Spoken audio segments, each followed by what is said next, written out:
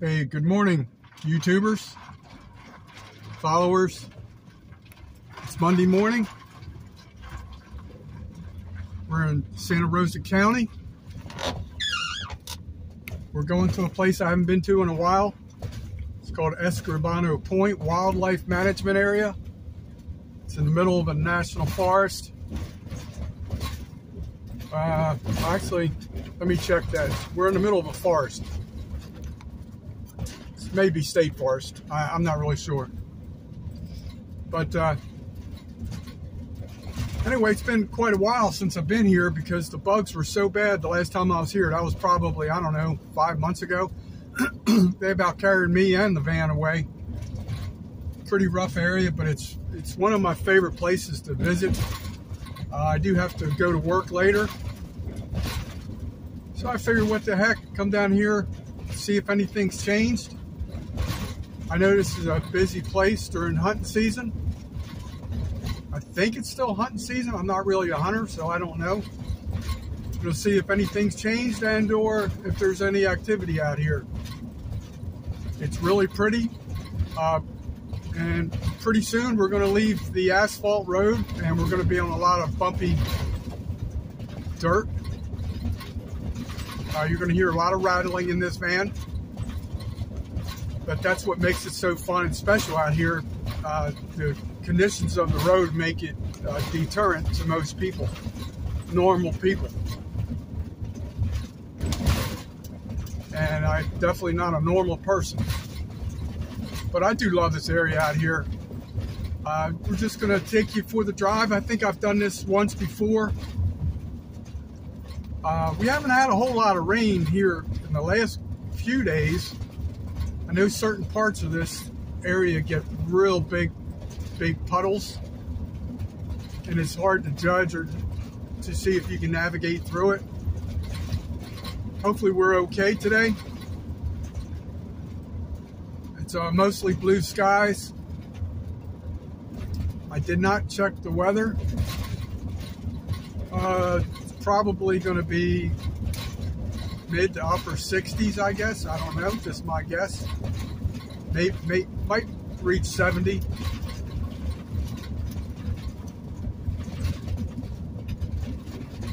Anyway, this neighbor's a Air Force base, military installation. We're going to take a right up here soon, and if you were to go straight ahead, you'll probably see it. It's the gate for the military entrance. It's not the main entrance, I'm pretty sure of that. It's probably like a facilities entrance or something like that. But it's really lovely out here. I did stop, get a little bit of breakfast that I haven't eaten yet. Once I get parked, my breakfast is going to be cold, but it's okay. Got a package to open up I got from the post office. And just going to sit and enjoy some tranquility. Now these two areas up here, one section of it's called the Fondue Bayou, and one's called Bayside Park or something like that. They used to allow camping. It's all primitive there. For whatever reason, they discontinued the primitive camping. It is only day use only. It's still a nice place to visit, but it's a darn shame because I camped out here a few times a while back and really enjoyed it. And they were small spots. Well, I say small spots, there was only a small amount of spots. The Fondue Bayou only had four areas to camp. And the Bayside Park, I don't remember how many it had, maybe 6. That was a little more spacious and it was right on the water. The Fondue Bayou was also on a little cut-through canal type thing. Probably not going to take the little path to the Fondue Bayou. Okay, this is the road. See, if you see straight ahead, that's the military base. We're going to take right here on Choctaw Field Road, and this is where it gets bumpy.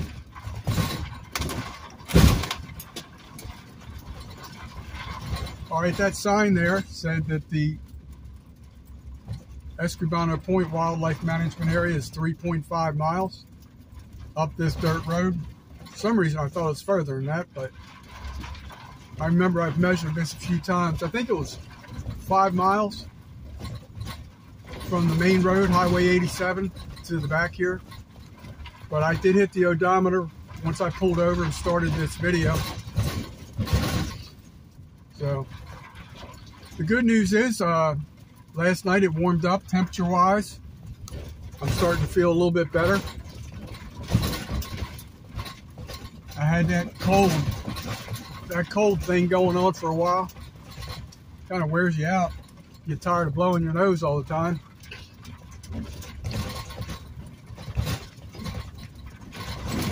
Every time I come down this road, it reminds me of the Wild West in a way. The true dirt roads. All the times I've been back here, I've never seen a deer. Well, I take that back. No, I take that back. When I pulled into where we're ultimately going, I think it was the last time I was here, there was 3 or 4 deer grazing, and then they ran off into the swamp. But I've never seen any out here on the road. That or bear. Just some birds, pretty much it. I don't even remember if I've seen squirrels out here.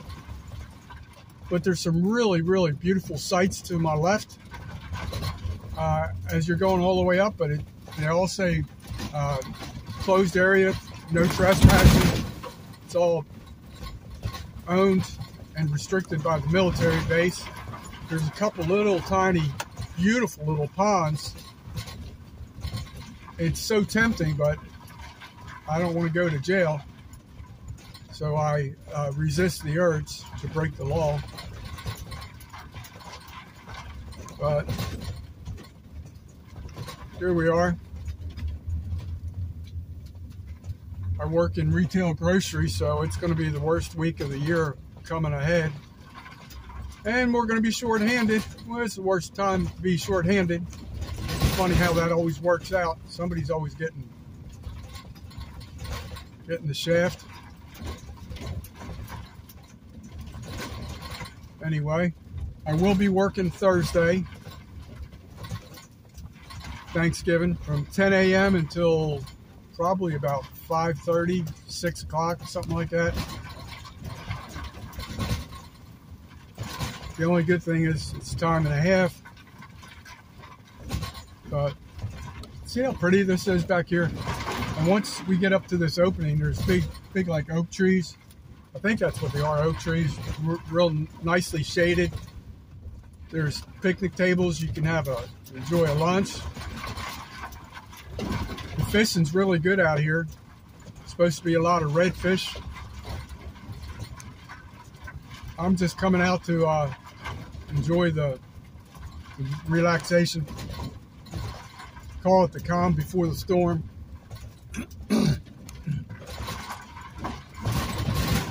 At the very end of this road, there's a cabin, an off-grid cabin, totally run by solar. That's what off-grid means. And it's owned by the FWC. And I did stay there during Hurricane Irma.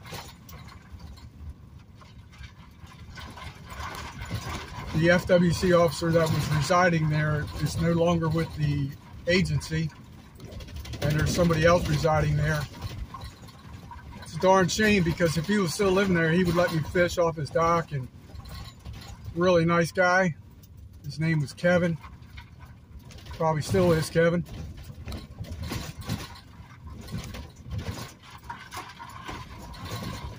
I'm going to pull over here for 1 second. I got to shed my hoodie because I'm getting kind of hot. So hang tight, enjoy the free view with no bumpiness.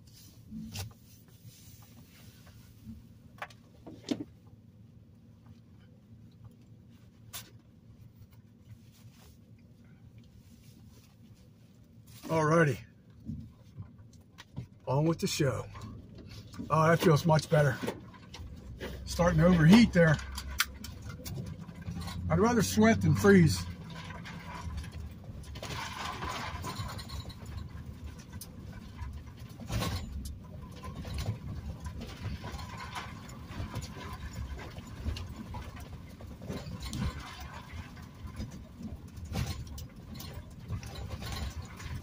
Hopefully we can get to the end.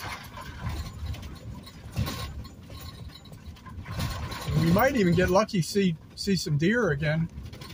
That was kind of caught me off guard last time. I wasn't filming, and by the time I got pulled in, they had already left the area, ran into the swamp.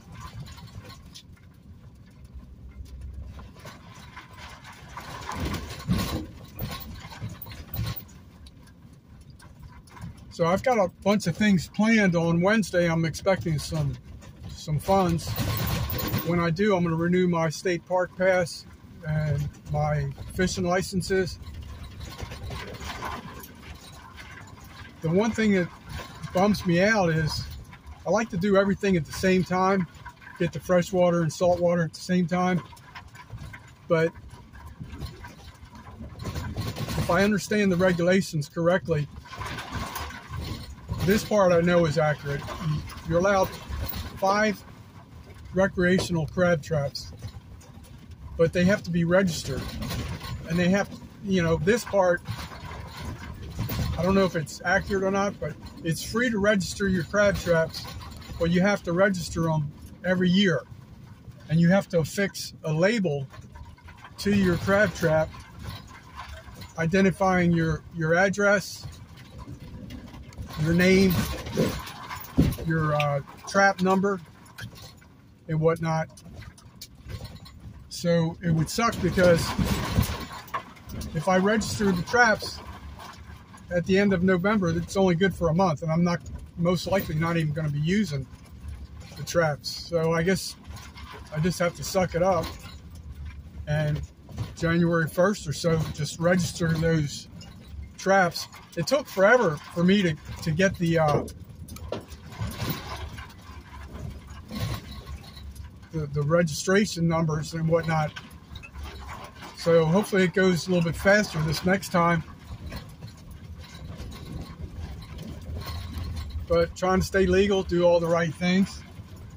I did go to a state park yesterday, and the ranger lady was really nice. The lady at the guard shack, I was asking to pay,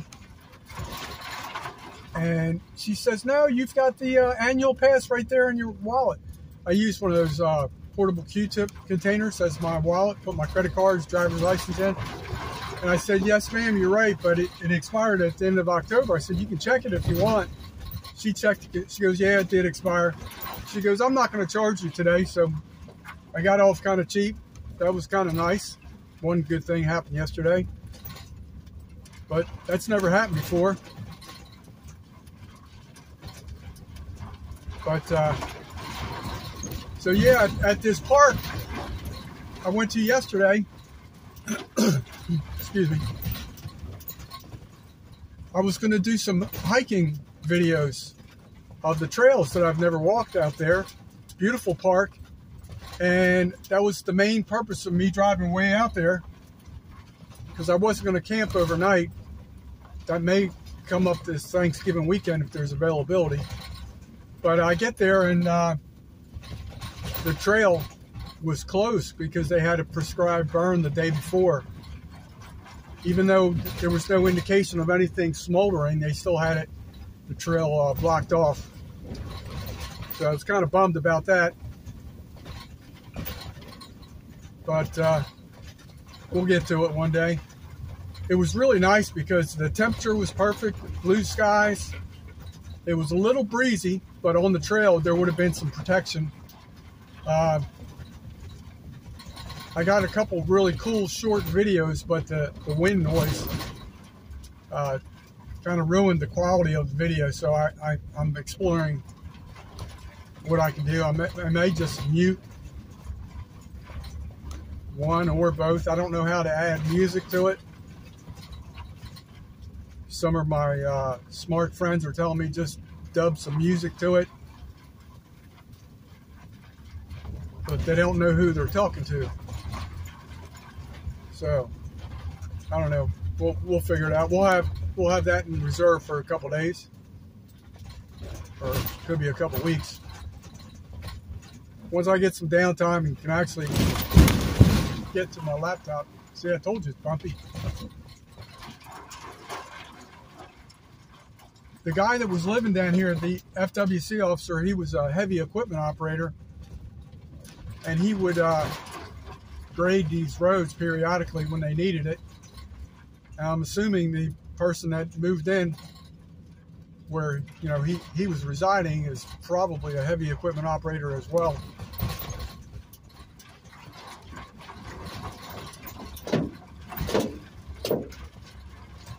They have some walking trails up here that I'm going to explore one day. It's probably a good time of year for me to do so, because now the bugs are not going to be as much of a problem. Hopefully they're non-existent, because we got down into the 30s. So hopefully they're done for a while. But there is a little pullover area up here. A little asphalt paved area. Probably, I don't know, 4, 5, 6 cars can park there. But sorry, my screen is not perfectly level. All these bumps kind of shook up the holder here.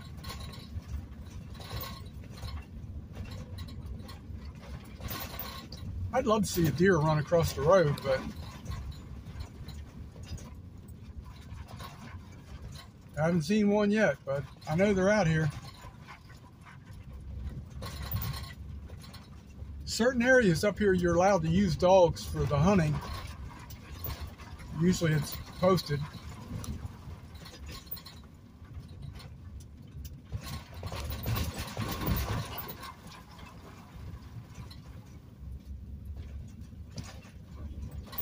So when we get up here, they do have like porta potties up here. They don't have any running water. They do have bear-proof trash cans. Like I said, a couple picnic tables. I forget the exact amount. It's a nice little area. I've done some videos up here before.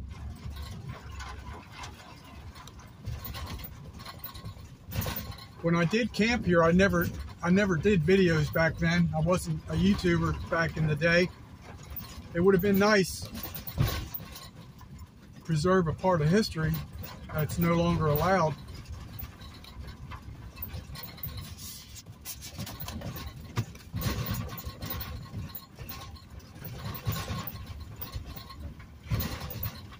So I just looked at the tree to my right and to my left, and there's posted signs indicating it is a dog hunting area. I've never seen dogs in action hunting. I've seen canine dogs tracking criminals. That's pretty cool. That's a really neat thing to see. I've seen that quite a few times.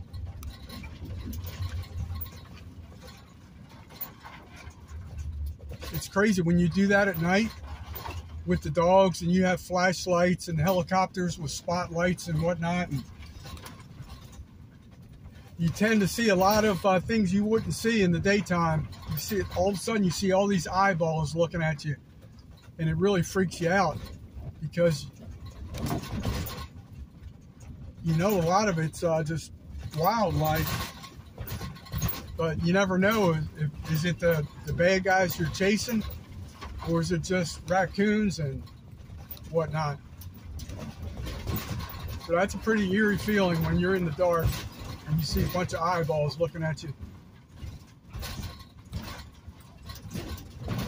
All right, so you see what I'm talking about, long, bumpy dirt road. A lot of pine trees up in here. I think a lot of these are the longleaf pines. I'm not an arborist, but I know that most of these forests do possess those.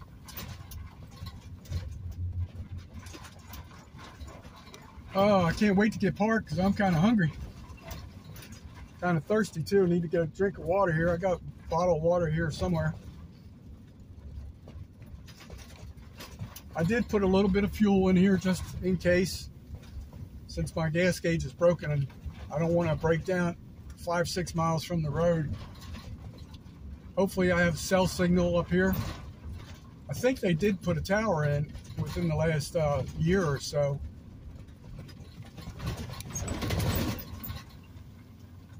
So we'll see. There's a YouTuber guy I like to watch on Monday mornings at 10 a.m. Central Time. Guy goes camping every weekend, does a little cooking video. Pretty cool guy to watch. It's like my ritual, 10 a.m. Channel's called 5 Bites. I think it's 5-Bites. Guy's name's Dale. Always does a pretty good job. He finds some pretty cool places. Okay, so this is one of the little pullover areas to the left, and I see some heavy equipment.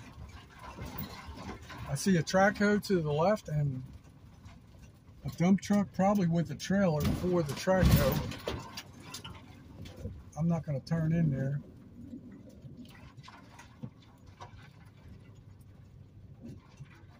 Okay, the track hoe is on the closed gated portion of the trail there. Could be just clearing some trees, what have you. Okay, pretty soon coming up here, I think we're coming up on the split. If you went to the left, it would take you to To Bayou. The right takes you to the Bayside Park. I'll show you the sign here. Really cool place. It's a darn shame you can't camp out here anymore. So here it is. I'm going to show you this. Here are my brakes. I got to get the brakes fixed. Okay, it's Fundy Bayou, not Fondue Bayou. I always screw that up. Fundy Bayou.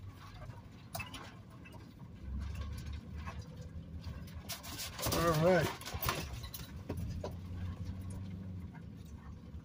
Yeah, when I get this my funds on Wednesday, I can't wait to upgrade to a better cooler.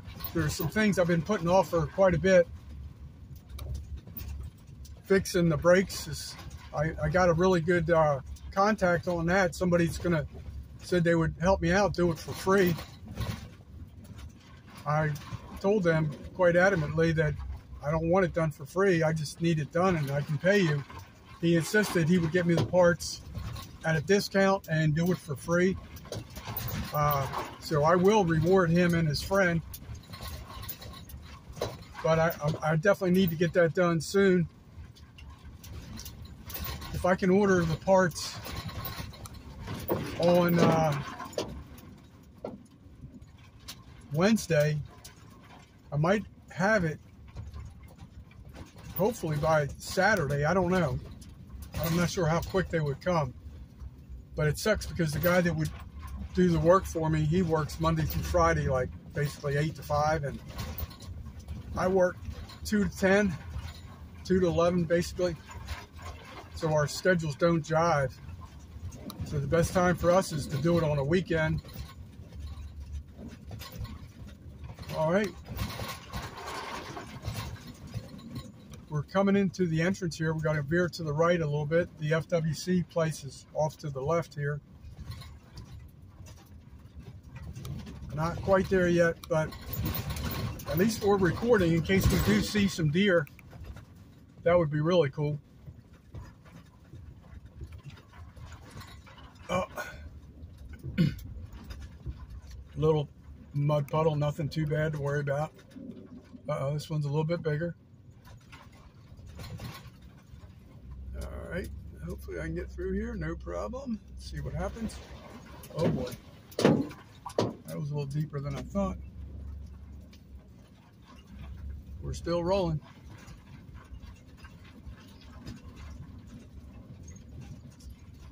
I love remote places like this. Little hidden treasures.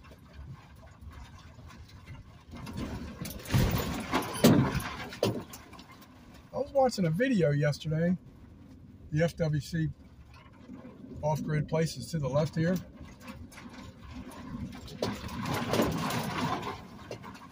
I'll tell you about what I was watching yesterday. Let's see if we can see any deer. They were on the far side back here.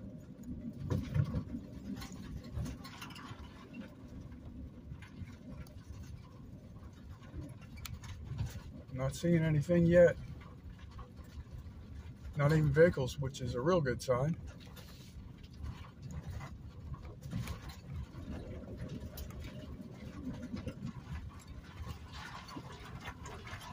Okay. No deer. But you're going to see this beautiful, amazing view. I love all this ghost moss hanging from the trees. Okay, there's a really, really soft spot here. Looks like I could get stuck. I'm not going to go there. Looks like somebody was stuck. Looks like somebody was doing donuts here. Some rednecks in four-wheel drive trucks, probably. So that's what you're seeing. I'm going to nose in here. And that's going to be the end of the video. Yeah, there's only one porta potty. I thought there was two. But it's a big one, handicap accessible.